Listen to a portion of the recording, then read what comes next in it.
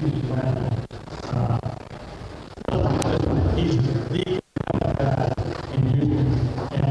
probably in the southern part of the United States, you can't put it out there. Thank you. Good morning, everyone. Can you hear me okay? The setup? No? There we go. Here we go. Should go now. Much better. Okay. All right. Thank you, everyone. It's great to be here. I hope that you'll find this interesting. So it's great. I know I love coming to these conferences. I get to learn about things that I really don't know much about, and now I know a little bit more about elbow. In fact, I think I may have a little bit going on as well. So it's always good to be here. All right, so just a little bit of conflict of interest. I don't have any major conflicts of interest to talk about. The only thing is I am one of the original developers of Impact, which I will talk about a little bit today, but no longer have any interest in the software at all. What we're going to do is talk a little bit about what I do. We're not going to talk about diagnosing a concussion. This is all after the fact. So I do want to talk about how I go about my evaluations and what I'm doing to try to help the players get better. My whole point is I do believe that the concussions are treatable, and what we can do is get them back to doing their normal activities, whether it's school, whether it's work, a little bit quicker than just resting them and doing things like that. So what we're going to talk about are these 7 points in terms of a trajectory and getting them back. One of my favorite slides is this one right here, and what you have is a whole gaggle of doctors looking at a concussion. And what you can see is that they're all looking at the elephant differently. And that's part of my point is concussions are much more than just a brain injury. It's a big part of it, but it's more than that. And I think if you're really going to get into this and try to start treating concussions, then you have to understand of a multimodal or looking at multiple components of the concussion in order to take care of it a little bit better. A lot of this started back in 2015 with a meeting in Pittsburgh where we started to kind of get together, talk about it a little bit more, and decide how we were going to approach concussions to get them treated and get people back to their normal activities quicker. And here's kind of an overview or a schematic of all of that. And there are these risk factors that are associated with concussions that we do deal with a little bit. And then you're going to have the concussive event. And then we're going to have these 7 different areas that we're going to evaluate and decide what we need to treat with a concussion. It's a lot, but there are ways of doing it relatively quickly, and I think well enough to start the treatment process pretty soon after the concussive event. And I think what we're going to do is talk about these 7 components in a little bit more detail. First and foremost is the neck, okay? Whiplash is very, very common, and we all deal with that. In my opinion, the neck is a huge source of headaches in these individuals, and I think where we need to start thinking about starting that treatment real early. In my opinion, these chronic headaches, a large majority of chronic headaches after a history of concussions can be related to the neck as well.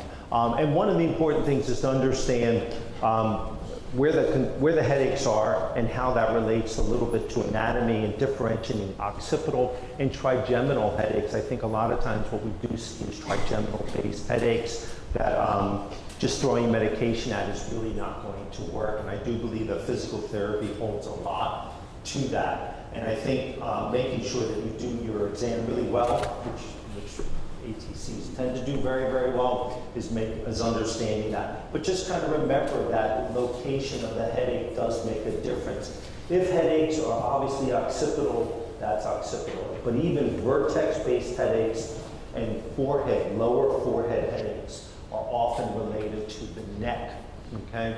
A lot of times if you really talk to them about the headaches, do they have periorbital headaches where their pain is mostly around or behind the eye?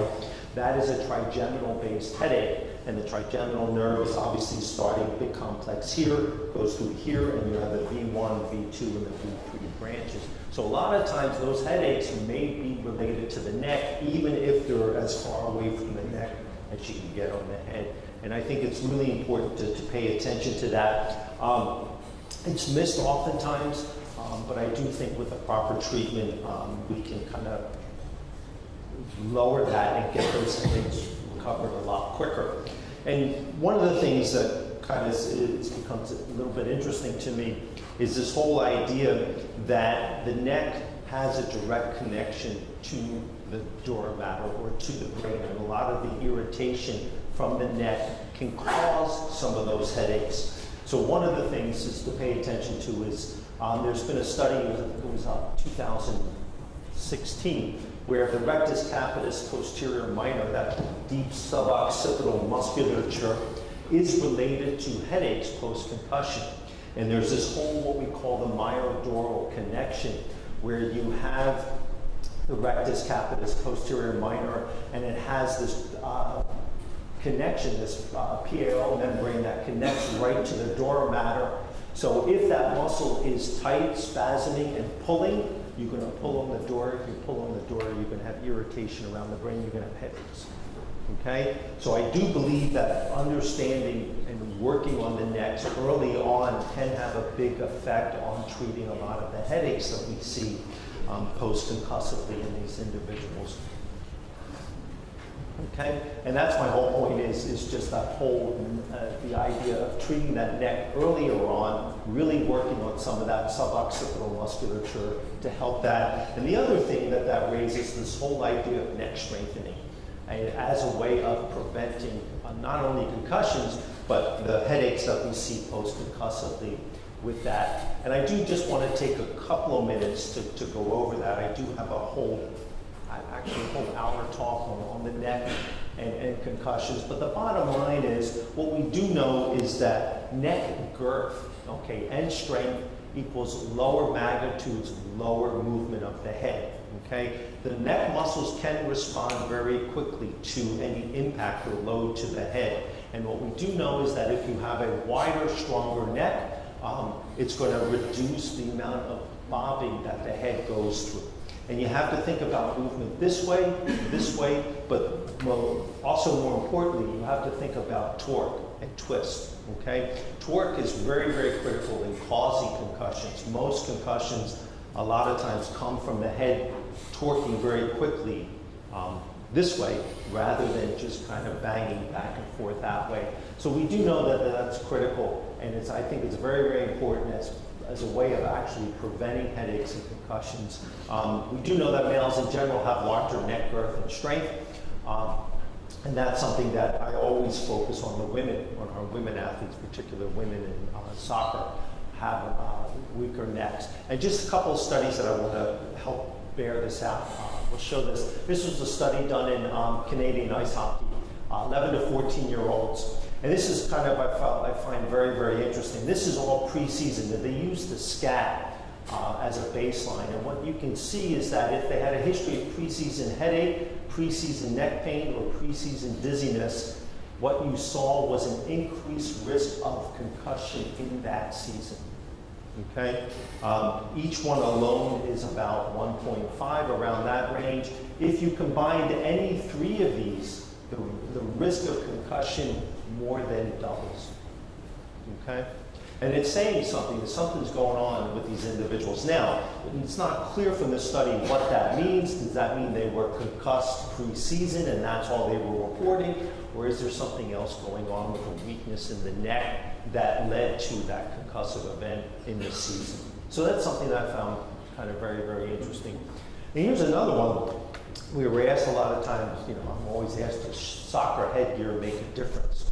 And what you found was actually something rather surprising, where what we do know is that males have a lower movement of head in response to a load. So if they're taking on a soccer ball, if they're heading a soccer ball, men definitely have decreased acceleration and women are higher. But when the men put on the soccer headgear, that speed of movement, of acceleration, actually went down a little bit. But for the women, when they put on the headgear, it went up. So the headgear for women added weight and diameter that made the head more pliable, which increased acceleration, which potentially can increase risk of concussion. So a lot of times if women are going to wear headgear, they need to have stronger necks in order to hold that load. Even though it's a very light weight, it still needs something that you can see that the women are having a higher acceleration applied to them with the soccer headgears on. So it was kind of an interesting idea there. And lastly, what's kind of interesting is it doesn't take a lot of money for athletic trainers to assess neck strength in their athletes. I think with in this Collins article from 2014, I think it's about $40 to $50. You can buy enough equipment to accurately measure neck strength in your population, at least at the high school level. And again, it's very, very gender dependent in terms of neck strength as well. But one of the interesting things that you can see is if you looked at concussed athletes relative to non-concussed athletes, the concussed athletes all had indicators of weaker necks, okay? And so again, it comes down to this whole idea of just a preseason and in-season neck strengthening program for all athletes to help reduce neck injuries as well as concussive events, okay? And in this Collins study, what they found in preseasons that a 5% decrease in concussion rate for every 1 pound increase in neck strength, okay? That's a lot. That's a lot. If you can work on a preseason program where they can get a 1.5 to 2 pound increase, you can significantly reduce the risk of concussion in that population. And I really think that high school females are very, very appropriate for something like this, where, again, developmentally, women's heads develop and grow younger and faster than men do. Okay, so what happens at least in the high school female population, they have a larger head to neck ratio, okay, than men do. And again, and women athletes aren't necessarily out there building up their necks, their traps, and all of that stuff. So I think that doing this for women would make a big, big difference for them in their sports. If you do isometrics, there's a whole bunch of different programs that you can do for this, but it has to be in all planes. Again, this whole idea of torque and being able to withstand movement from left to right and laterally is very, very important. Programs that only worked on strength and inflection and extension didn't show that reduction in concussion, as well as programs that use the lateral movements as well. Okay. I don't want to spend too much time, but I would recommend looking up this article by Hillsop. And it was a very intensive program that they used for rugby. And there was a couple different phases, and there were 20-minute phases, and those that spent doing that 3 times a week or more really showed a significant increase. And this was a pretty intensive program where it worked on neck strengthening, but it also worked on balance and agility. And in what they were able to ultimately show is significant reductions in just about all types of injuries with this type of program. And it's a pretty time intensive. It does take 20 minutes prior to each practice, and there's this whole preseason program. But the bottom line is if you can reduce every type of injury in the neck, lower extremity, concussions, it would significantly benefit the teams in the long run of being able to do it. So I'm all for these preseason programs and even during seasons that are definitely going to work on the neck strength and as well as agility drills to help reduce the level of concussions. Okay. Now, if we switch over to vestibular and ocular, how many people, when you're working with your athletes, will do a lot of vestibular or ocular, either assessments or treatments? I know it's becoming a little bit more popular. So we have a few people out there. And what I'm finding is, at least acutely, it's a big deal. It becomes a big deal because of kids trying to get back into school. and the whole idea of not missing too much school or falling too far behind. So I do find it something that I've become a lot more interested in. And well, first we'll talk about vestibular. And first of all, when you think about vestibular, remember there's two distinct vestibular systems. There's vestibular balance, which we're all familiar with the best, and kind of just holding that up. And there's vestibular ocular, and those two need to definitely be separated from each other. So this is the balance that I'm sure you're all very, very familiar with the best system and the modified best. Is most common way of measuring balance post-concussion. And then you can do, Sway has a nice app that goes off of the phone as well. And then you also have force plate as well. And what's interesting here is balance is very important. People haven't paid too much attention to it. Initially it was used to help diagnose concussions, and now we don't depend upon it as much to do that. But I think it's very important to, when we're getting them back. And one of the reasons that I think it's very important to make sure that their balance is back to normal is there's this whole body of literature that we're starting to look at where what they are showing is a higher risk of lower extremity injury after a concussion. Anywhere from the next week to 1 year out.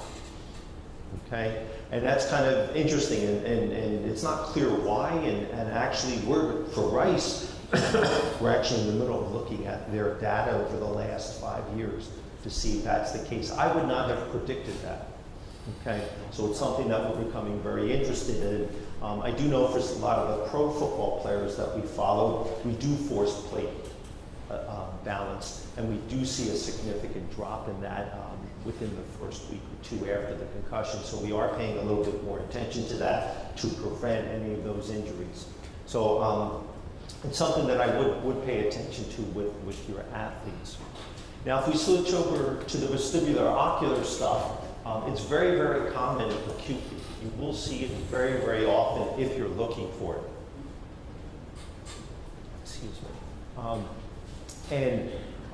Close to about 80% or so will have it. Now the thing about vestibular is it's just not vertical. It's just not always a spinning sensation. In fact, true vertigo, in my opinion, I don't see that a ton. What I have is the term I ask my patients is a rocky boat. Does it feel unstable to you? Okay, and that's more what I get. And you can ask them, you know, how's it feel when you're driving in a car or being in an elevator or going downstairs? They're the type of questions that you want to ask about. And the other thing is if they do have a history of motion sickness, if they're prone to getting car sickness or airplane sickness as a young kid, they're a little bit more prone to having this. And what happens is it's this whole disconnect between eye movements and head movements, and which is all what motion sickness is about. Okay, there is a reflex loop between the eyes and your balance system, so that my eyes can follow wherever my head goes, or if I want to fix my head and do something like that without getting a mismatch of information. So that's a big source. And what happens is it accounts for fatigue, headache, nausea, cognitive problems. If you have constantly this sense of feeling off, it will wear on you throughout the day. If any of you have had motion sickness, if you've ever been car sick or sick on a boat or anything like that, you kind of know how that feels. And feeling that way for a couple of days does make it very, very hard for a lot of this. So it does impact mood, it does impact school, exercising and driving, and if you feel that your athletes do have any of these issues, then I'd be very careful about the driving. In the breakout labs that we have later, I will go over the VOMS, the vestibular ocular motor screen, in a little bit more detail. I think it's a nice little way of you guys being able to pay attention to this with some of your athletes. Okay? Now, you've shown that they have a little vestibular disorder, things like that. What I've been doing is offering them some home exercises. I've been working with them and teaching them some home exercises to try to counter that a little bit earlier on. So teaching them the Epley home exercises, the Brand Daroff exercises to kind of combat that a little bit. You know, I will spend 15, 20 minutes going over that with them in my office or putting them on a bench and making sure that they can do those types of things. There's some really nice YouTube videos that will demonstrate how to do some of these exercises. So think about something like that and having them doing this at home a little bit. Consider vestibular therapy earlier on. If my patients are still relatively symptomatic 2 weeks, I will talk to them about vestibular therapy.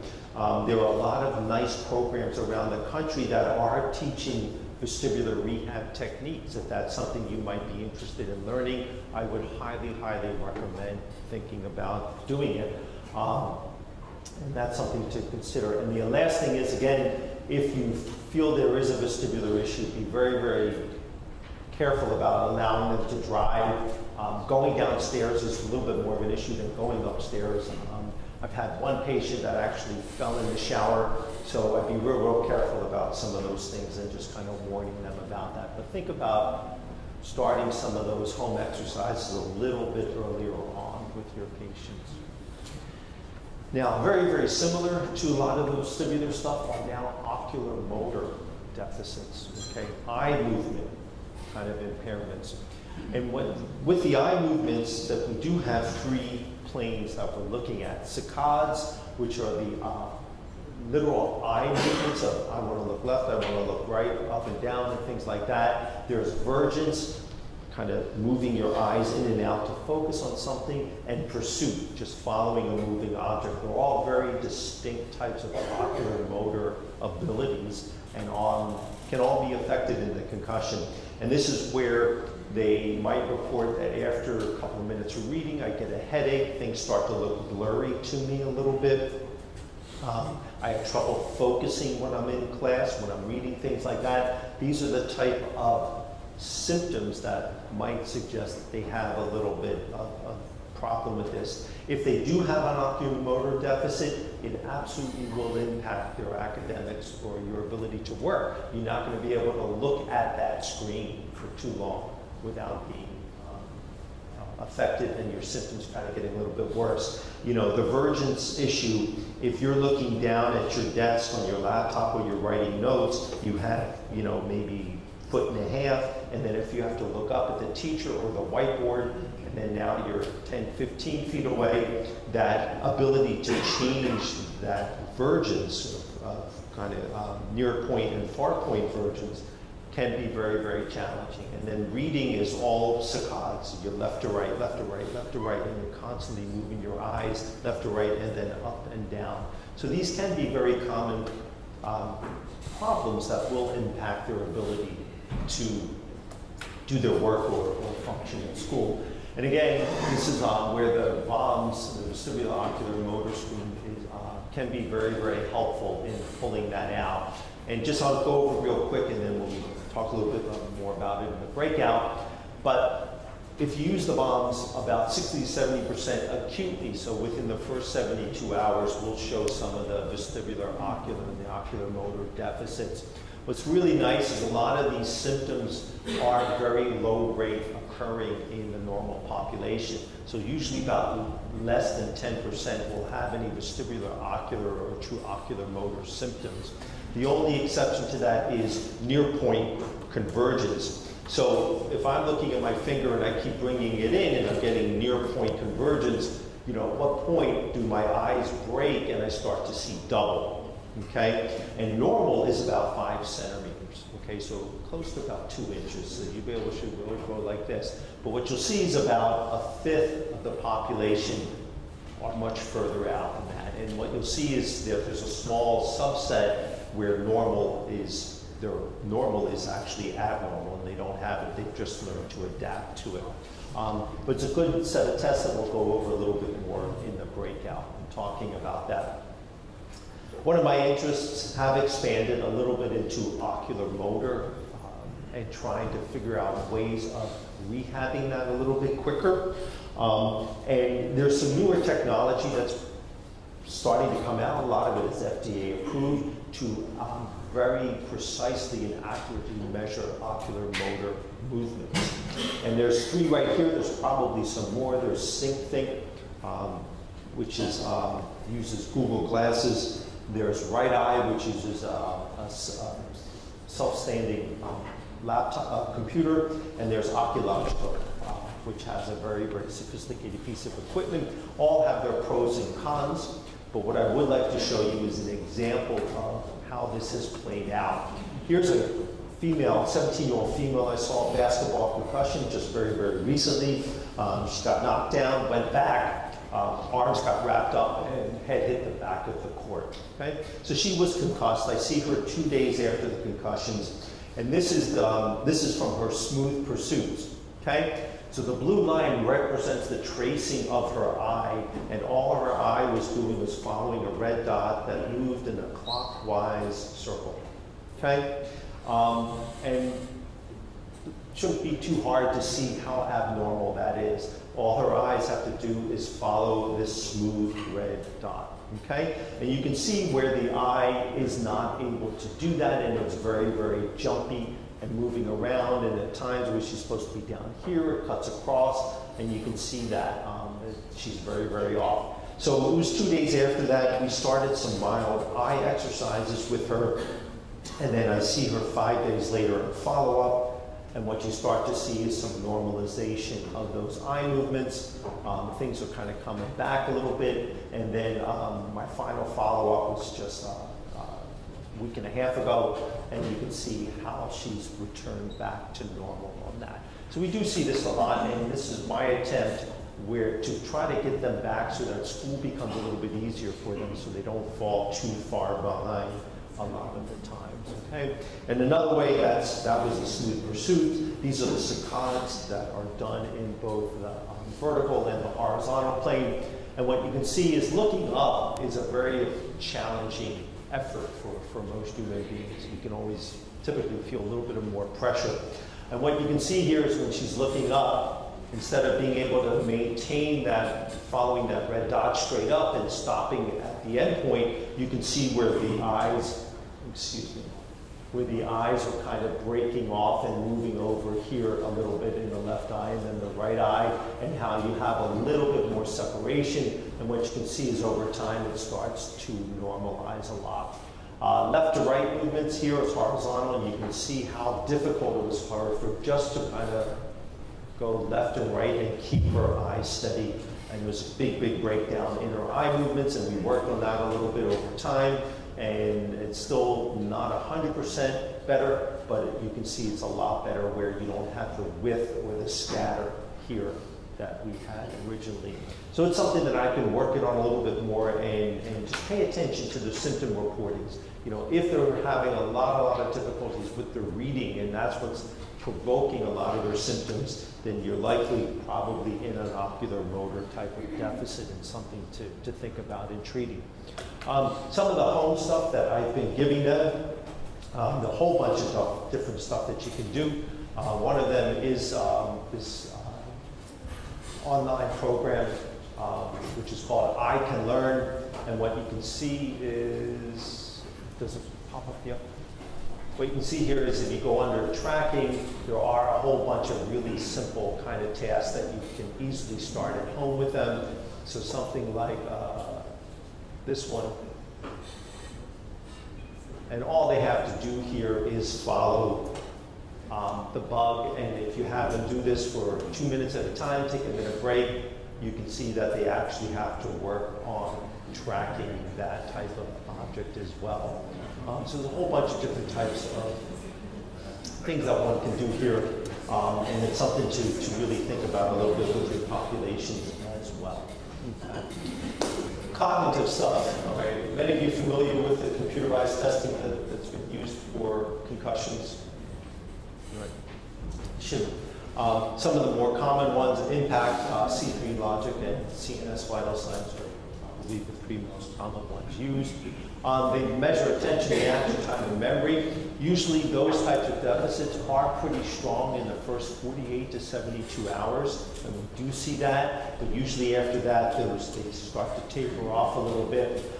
If you're going to do this, then I do recommend that you stick with ones that have good psychometric properties, have been on the market for a little while. Be very, very careful about the interpretation. It's just not looking at a red or a green stop sign. It does take a little bit of skill, so I am kind of leery about just using a cookie cutter approach to interpreting it. Please remember the environment and the motivation of the student make all the difference in the world. If you're going to be administering these tests, they do need to be done in a quiet environment without a lot of distractions, and they do need, so it's important to do that. The way I tend to use a lot of these is not to help diagnose concussion, but is as a return to play clearance, okay? So one of the final things that they do have to do is be able to show me that they're cognitively intact, okay? So I don't feel it helps a lot with the diagnosis, but I do feel it helps a lot with proving that they're ready to go back to play. Okay. There's a lot of debate now about whether baseline testing is required. I kind of think of it, I don't think of it as a necessity. I think of it more as a luxury. So we can use the normative data that many of these softwares do have. So it's something to think about, where a lot of the schools used to demand baselines, and now I'm more accepting to treat it as a luxury rather than a necessity. Symptom reporting. I'm sure you've all done symptom reportings after concussions. It's something that I do like to do, and I do like to track with them over time. Please remember that you can look at a structure or a factor analysis of the symptoms, and you can look at maybe 4 different ways of looking at the symptoms. You have a sleep component, you have a somatic, that's photophobia, phonophobia, the dizziness, and then you also have an emotional component, so that's the sadness, depression, the anxiety, and then they group headache and fatigue and cognitive into one. So this is typically post-concussion, how the symptoms break down, and if you administer, what I like to use is the post-concussion symptom scale. If you look at it, you can kind of get a sense of the factor loadings and decide how to go about treating the individual a little bit better and just monitoring it. Symptoms should improve over time. If they do not, think about factors that might affect that as well. You know, it could be psychological, they could be overdoing it, but after the first 48 hours, I know we're always concerned about a bleed and things like that, but after the first 48 hours, symptoms should start to go down. If they're not, and they kind of continue to go up, you have to understand why, and that's where you might take a little bit more time to talk to your athlete about that. Females tend to have greater symptom reporting at baseline. ADHD, LD, depression, anxiety also have higher symptom reportings at baseline, so you will have those factors to deal with as well. Okay? Emotional and psychological factors do play into it sometimes. We do have some kids that are a little overly sensitive to concussions, and you need to just think about that a little bit. Exercise withdrawal, you do see that if your athlete has been exercising a couple of hours every day, gets a concussion, and then they stop exercising like that, you do have that exercise withdrawal symptomatology to deal with in the first couple of days. Anxiety, depression, poor sleep, all of those things will add into it a little bit, so do pay attention to some of that. Every once in a while, we get these high-achieving students that are a little bit stressed out about missing their work a little bit, so just kind of talk to them. I always find that the athletic trainers know these student athletes better than anyone else, so I often kind of go to them a little bit to help me out with a lot of that. The last section that I do want to talk about a little bit is autonomic dysfunction, and this is something that doesn't become an issue a lot, but there are some important factors that I do want to talk about it. Concussions can cause autonomic dysfunction. The idea being is in a torque where the head kind of goes this way, you're straining on the long fibers that connect brainstem and midbrain to cortex, okay? That's often where loss of consciousness kind of comes from a lot of times. If that happens, then the cortex and the brainstem aren't communicating very well. Autonomic function is controlled by brainstem, but if the cortex can't control it, then you can have autonomic dysfunction, and that's an imbalance of sympathetic and parasympathetic systems. The things that it affects a lot of the times tends to be heart rate, okay? So what happens is, orthostasis, where after a concussion they stand up too quick, they kind of get lightheaded. Okay, that's a perfect example of autonomic dysfunction that's taking place.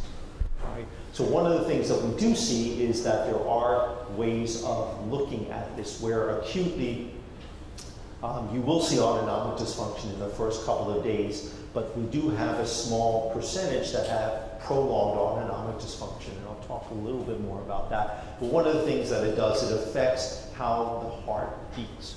So we have something called heart rate variability. So from beat to beat, the time between, if your heart beats 60 times in a minute, there isn't 1 second between each beat.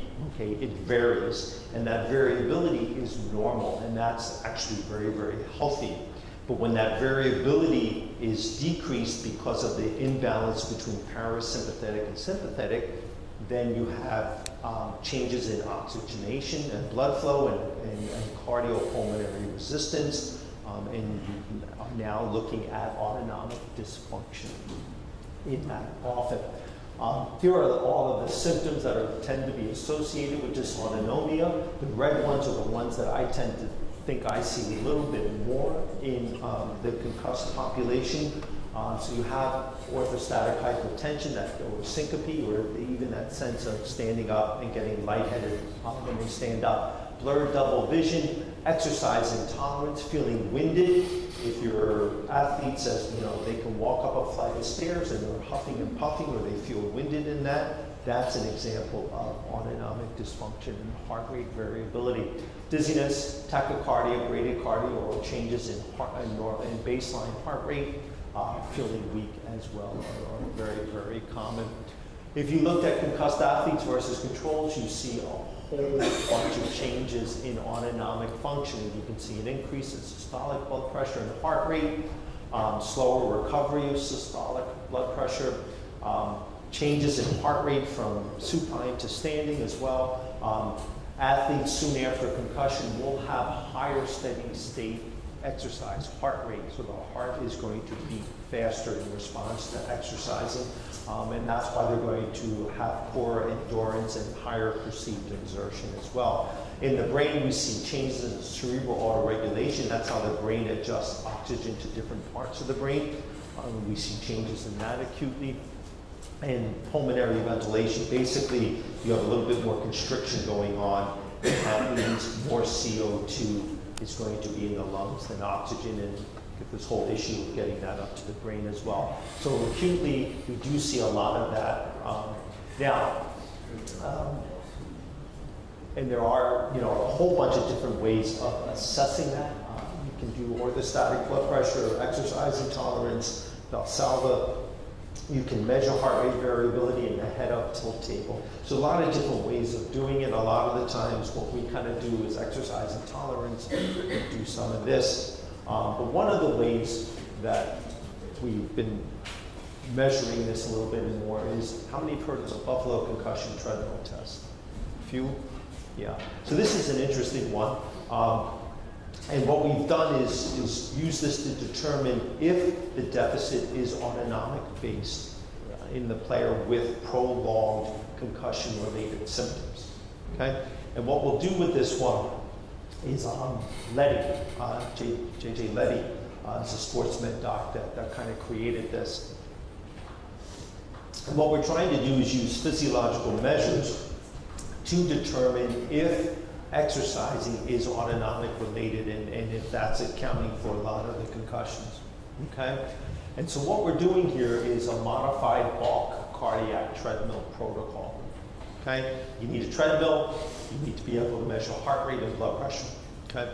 And that's what you have. And what you're doing is you're starting on the treadmill, 3.6 miles per hour flat, and then you start this gradual increase in intensity on the treadmill, first by inclining it 2 degrees and then a degree after that. And then if they are still going, then you start to increase speed a little bit. And what you basically do is you establish their basal heart rate. So what heart rate do they become symptomatic? Okay? And that becomes, and then so as soon as you put them on the protocol, on the treadmill, you're going to measure their heart rate, their blood pressure. You're going to ask them to rate how symptomatic do they feel at that time, 0 to 10, okay? So then you have that all set up, and if they're highly symptomatic, then obviously you don't want to be running them on the treadmill. But then every 2 minutes, you're going to measure heart rate, blood pressure, and perceived exertional stress using the Burke scale. Okay? And what you'll see is they're going to go along on the exercise, everything's fine, and then if it is truly autonomic, there is going to be a point where it breaks. Heart rate's going to go way up, blood pressure is going to go way up, or the perceived exertion is going to go through the roof. And that is the point where what we do is we take off about 10–15%. That's the level of exercise that we put them on for a couple of days, and then we start gradually increasing it from there to try to retrain the autonomic system to accept and to get back into normal. Okay? So we've had some good success with this. The thing about autonomic dysfunction, it's very, very tricky to treat. It does take a little while to do it. And sometimes we just have individuals that just don't recover. It can take them months to a year to get better from autonomic dysfunction after concussion. But we have used this. If they continue to exercise and they make it all the way through to the end after 15 minutes or 20 minutes, that they're chugging along and they have no change in symptoms, it's not autonomic. It's something else.